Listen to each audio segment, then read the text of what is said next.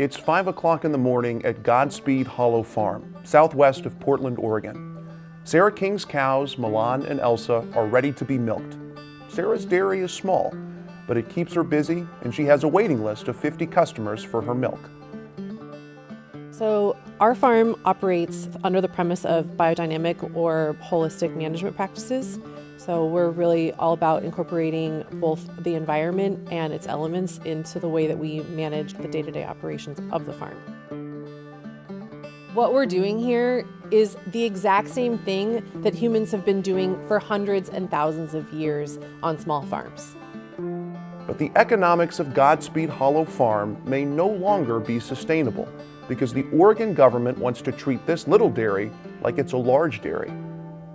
What I have to do is electrical, drainage, plumbing work, install septic. The list is endless. And all told, we could be $15,000, but depending on the level of requirement they have, it's going to be $100,000 or more. Last year, the Oregon Department of Agriculture reinterpreted its regulations regarding CAFOs, confined animal feeding operations. Typically, CAFOs house hundreds or thousands of animals. Because they generate tons of manure and thousands of gallons of wastewater, the government requires them to maintain infrastructure to prevent environmental damage. Now, the government is trying to apply these same infrastructure regulations to Sarah's 3-cow, environmentally sustainable dairy farm. My customers think that it's ludicrous. They like how we operate. They want us to continue to operate at the size and scale and in the format we do today, and they don't think that there's any reason I should be being compared to a larger scale operation and have to change everything we're doing just to comply with a regulation that doesn't make sense. Sarah's cows rotate through pastures, which allows them to continually eat fresh grass. Once they rotate to a new plot, their manure nourishes the previous one so that the grass can regrow and the cycle can begin anew.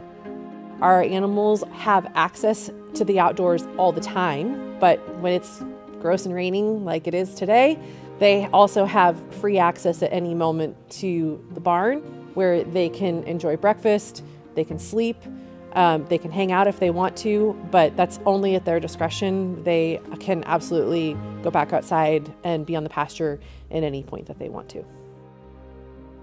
For years, the Department of Agriculture did not apply its rules for CAFOs to farms like Sarah's. So why did the agency change its tune? Protectionism.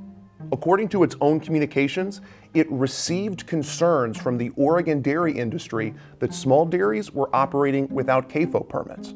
The agency further stated that the small dairies enjoyed an unfair competitive advantage by not being subject to the requirements. I'm frustrated by this requirement on us because we're not big. We don't want to be big. It's not who we are, and it's not the customer base that we're serving. And I'm flattered if they think that we have a competitive advantage with my 3 Disney princess cows over here, but we're not competition. Sarah's friend, Christine Anderson, is the one who introduced her to sustainable dairy farming. As a small farmer, I feel like it's my duty to help encourage other small farms, and I don't see a sustainable way for other small dairy farms to be able to continue to exist if we're going to put these regulations on them. Small dairy farms like Christine's and Sarah's only produce about 5 gallons of water per day. It's ridiculous Oregon thinks that small amount of water could harm the environment and wants Sarah and Christine to build expensive machinery to mitigate an issue that doesn't exist on their farms. Altogether, we produce approximately 6 gallons worth of wastewater. Usually ends up on the driveway, but I've also used it to irrigate my vegetable garden, which is totally the family garden that we eat from every day. The government cannot wrap small dairies in needless red tape to please big dairies. So Sarah, Christine, and 2 Oregon small goat dairies are suing the Department of Agriculture with the Institute for Justice.